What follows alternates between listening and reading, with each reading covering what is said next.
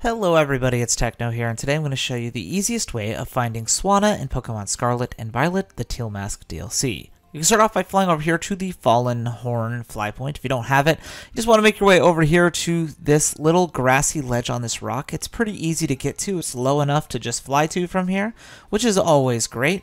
You just want to jump off and fly over here. You can actually fly over to the Katakami Hall as well, like equidistant, I think.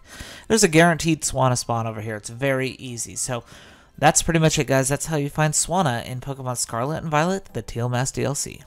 If you're interested in more free of fluff video guides like this one, go ahead and click the playlist on screen now. I hope you enjoyed the video, and as always, Techno's out.